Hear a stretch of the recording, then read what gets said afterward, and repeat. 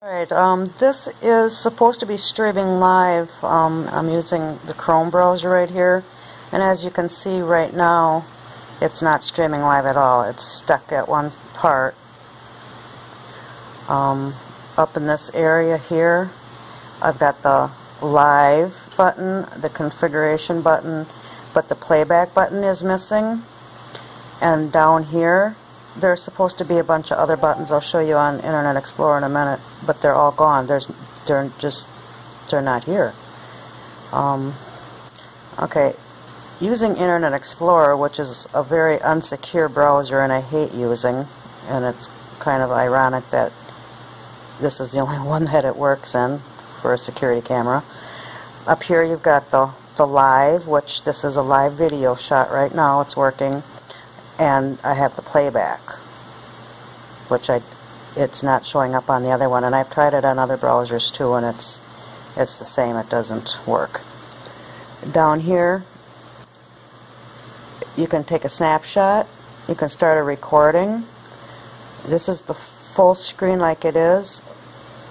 This is where if you had other cameras hooked up, you could watch 4 of them here, or you can press this one and it looks like about 9 of them you could have hooked up and watch that. That's pretty cool. There's the one right here that the one camera is hooked to.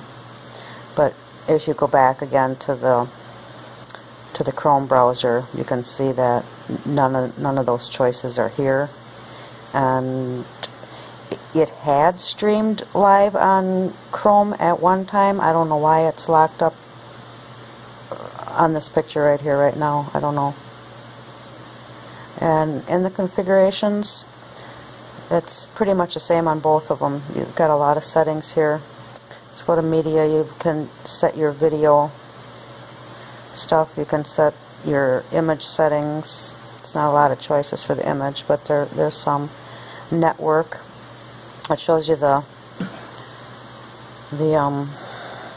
wireless settings and all this kind of stuff, which most of the time you don't gotta really mess with, because once you get it set, you want to leave it.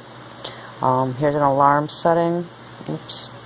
You can schedule for different times for it to automatically go off, like if you know you're not going to be home or something, you can start making recordings.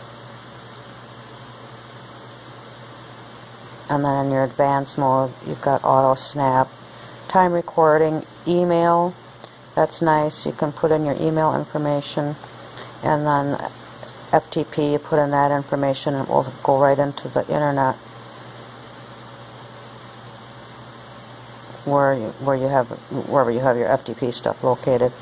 But to watch there, to see anything, you've got to upload all the files back onto your computer before you can watch them, because it just doesn't do it any other way.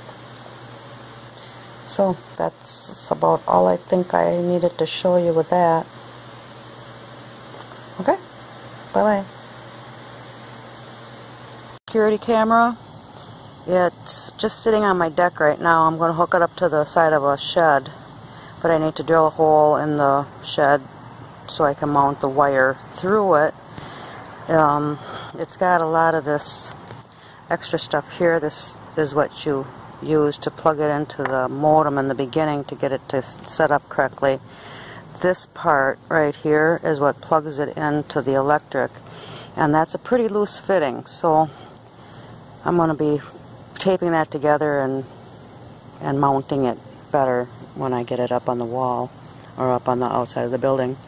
The software that it comes with is kind of quirky. Couldn't get it to work right in the beginning trying to do it directly on my computer. So I put the app on my phone, and that did work real good, but my phone doesn't have enough memory on the internal memory, and it will not let me put it on the SD card, so I ended up having to take it off my phone. It didn't work at all on my camera, on my computer. Well, I had it on the phone, but once I deleted it from there, then I was able to work it on the computer, which I think isn't quite right. I think I should be able to work it on both devices. Anyways, it is color during the day. When I had it in the house, it wasn't in color, it was only in black and white. But when I brought it outside, it was in color. At night, it's black and white, but that's understandable. And there's a lot of directions. I guess we'll just have to sit down and read through everything and figure out exactly how to get things set. I did get the FTP hooked up and it's working good. The file system's kind of weird. You gotta click on each one separately. The video drag bar does not work. You can just have to sit there and watch it through. You can't like fast forward it or drag it back. All in all, it's a pretty good camera. Thank you.